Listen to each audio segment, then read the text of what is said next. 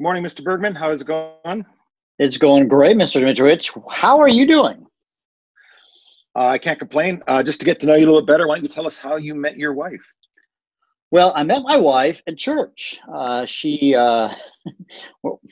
the story goes that she showed up at the church, and I had just been at the church for just a little bit, and then she shows up, and then they kind of singles group. And one time we went shopping, and I did a handstand in the shopping place. We weren't seeing each other like that, and she thought, "There's no way I could ever marry that guy.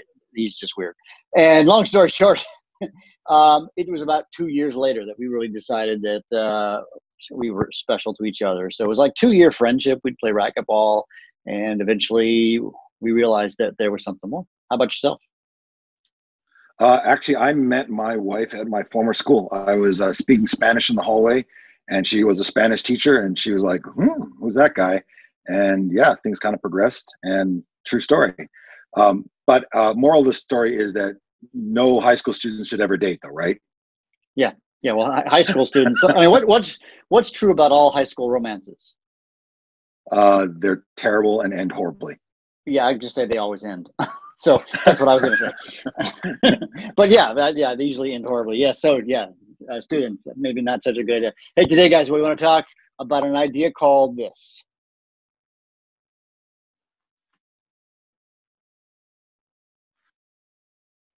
Dimensional analysis. So, Mr. Dmitrowicz, what is dimensional analysis? Well, dimensional analysis is a way that we can convert from one unit to another. So we say here a way to determine quantities, right? And because it leads us, and it's also called a couple other things. What else is it called? Now, you got kind of a cool name, Mr. Dmitrowicz. Well, I'm weird this way. I call it table o death with a little apostrophe as if it's Irish, because it's death to the units we don't want. But we also call it unit cancellation. I think that's a little bit easier way of saying it. So the idea is to kill units, right? Table of death, or cancel units, because it's actually a mathematical thing that we're trying to do as we cancel our units. And a key term that's really important is this thing called a conversion factor. What's a conversion factor? Well, the way I look at it, and the easiest way to think of it, is anytime you have two things that are equal to each other, that's a conversion factor.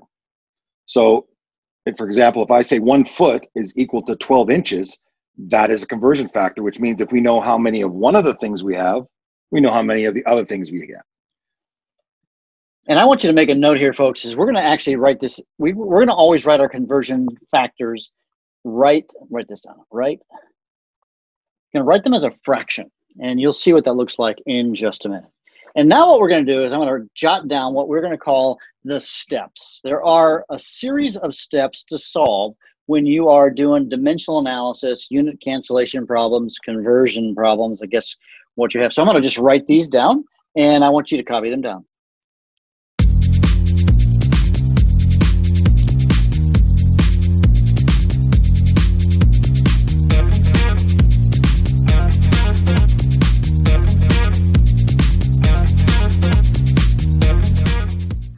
So here we have them. You're going to write the given amount as fractions, right? And if there's only one dimension, like just 1 meter or 28.4 meters, something like that, you write it as a fraction over 1. Then you choose your conversion factors from the table. We're going to share a table in just a minute. You're going to write conversion factors in order to cancel the unit. That's where you have to choose to flip them upside down or right side up. And you're going to cancel out the units until you get the desired unit, or sometimes plural units. And lastly, all the numbers on the top you multiply, and all the numbers divide. This probably doesn't make a whole lot of sense until you really do some examples. What say you, Mr. Dmitrowicz? Yeah, we need to practice these a little bit, and all the things that you said, although it may sound a little bit weird right now, it will totally click into place. Promise. Cool. So guys, what we want to do now is we're going to do some examples. So the first example is we're going to take 2.4 miles and we're going to convert it into feet. Now in your handout, in your notes handout, there is a conversion table. And so that's something you want to use. It looks like this. And yeah, now, Mr. Dmitrowicz, what do I need to do when I first step? I've got 2.4 miles, but I'm going to rewrite that as what?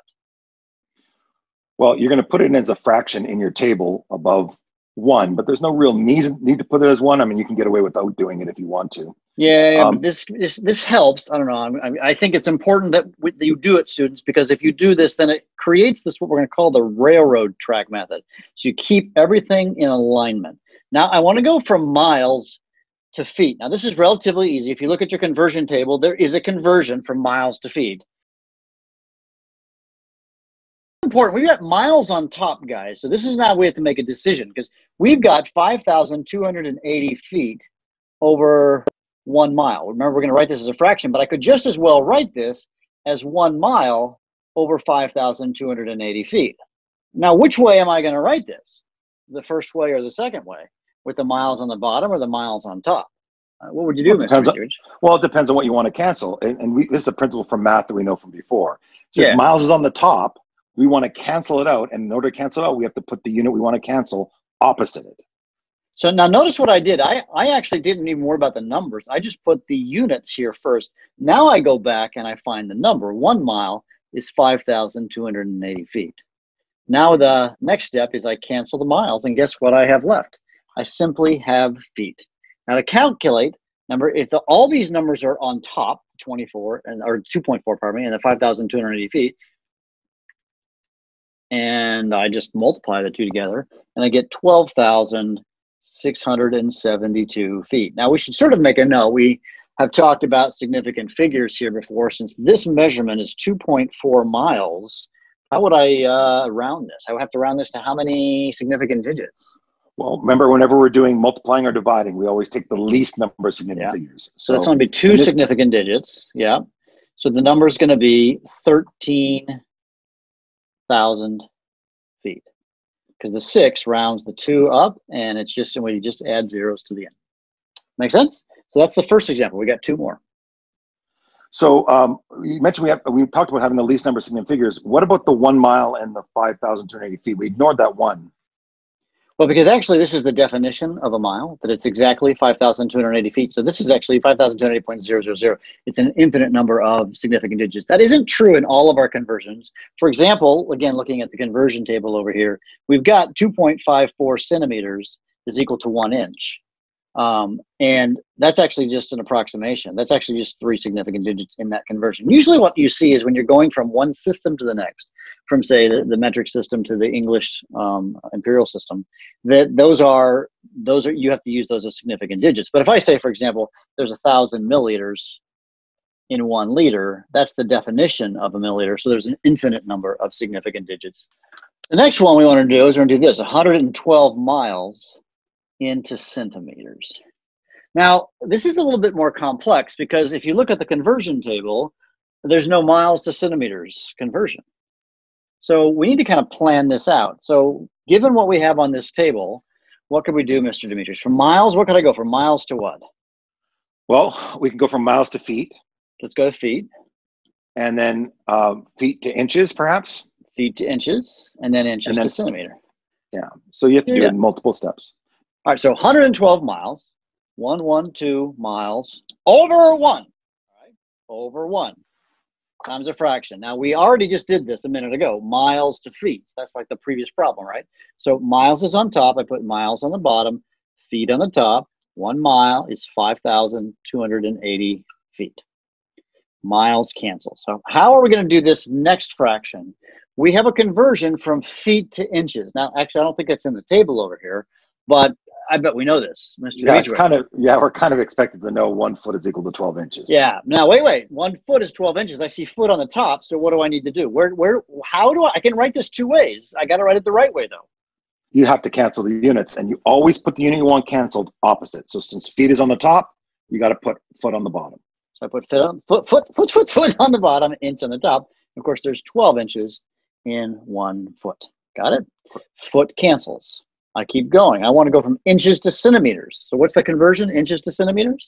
Well, you have to look at the table here, and it says 1 inch is equal to 2.54 centimeters. Okay, and again, we want to cancel off inches. So inches goes, it's on the top now. It goes on the bottom now, centimeters. and there's 2.54 centimeters in 1 inch. Now, in this case, all of the numbers are all on top. So I'm going to say 112 times 5280 times 12. I'm just saying times 2.54 gives me a one honking number, 1802465.2.8 centimeters. Now, that's not enough significant digits. Let's look at our significant digits. Here, I have how many? In 112, Mr. Dmitrowicz? You have 3. That's 3. This is the definition of a mile. This is the definition of a foot, so those don't count. And this has 2.54 centimeters an inch, 3 again. 3 so we're going to round to 3 significant digits. So that's to this 180. So it's going to be 180, and these are all going to be zeros. 1, 2, 3, 4, 5. 1, 2, 3, 4, 5. Is that 1.8 million? It's 18 million centimeters. Okay. Or you could also write that as what? 1.8, and then times 10 to the, and if you count the number of zeros from. Actually, not just the zeros, but the places, because the 8 counts as the place. That's what I meant to say. 7 centimeters. Okay. And now let's do one more example. Just to tag on here, though, if you're ever confused, a lot of the time, the number of significant figures we start off with in a conversion is the number that you end up with in a problem. That's actually a good point. That's not a hard rule, but I'd say, what, 90% of the time, if you're like, oh, I don't know, that's probably the way to go. And also, when in doubt, I would recommend that you just round to 3. You can almost always be, it's always going to be, almost all the time in a chemistry class, 3 is a good number. Love the number 3. By the way, we've been doing problems that only have 1s on the bottom, but that's not always going to be the case, Mr. Bergmann, correct? Well, that's going to come up in the next video. All right, and the last problem here is we're going to take 45.3 ounces, and we're going to convert it to grams. Now, this one is, again, we don't have ounces to grams over here on our table, but we have ounces to pounds. You guys see that? So we can go from ounces to pounds, and then pounds to grams. So what do? We write it as a fraction over 1. 45.3 OZ over 1 times a fraction. We got ounces. So how many ounces are in a pound? Mr. Dmitrowicz, from the table? This might be something people know. It's 16 ounces in a pound. And ounces go on the bottom. So you can count down. And now we got a number on the bottom. That's what I wanted to get at. So the ounces cancel. Yes. And now I want to go from pounds to grams. Now, the conversion, as you can see, is 450. I'm just going to round it to 4. 454 grams in a pound. So what goes on the bottom? Pounds, right? 1 pound is 454 grams. And the pounds cancel, and we have grams. Now, this one's a little tricky on the sort of calculator work, because you have a number on the top, a number on the top, and a number on the bottom. Now, because is it associative or whatever, or distributive? I forget how multiplication, what the fancy term is in mathematics, one of those terms. But basically, you can divide, I can type in 45.3 times 454 divided by 16. Or I could just as well take 45.3 divided by 16 times 454. Basically, the rule is anything on the bottom, divide. If I had 5 things on the bottom, divide, divide, divide. So I'm going to do this. 45.3 divided by 16 times 454. And I get a big old number, 1285.39 or something like that. Like Mr. Dmitrowicz said, we've got 3 significant digits. We're going to round this to 3 significant digits. So that's going to be 1290, and that's grams. The 5 rounds the 8 up. All right, folks. Mr. Dmitrowicz, anything else from this content that we need to? No. Just make sure that you, whenever you're setting up your tables, that you're setting up to cancel, and that you write the conversions exactly as they're written. That's right. All right. We'll catch you next time. We'll see you soon. Take care.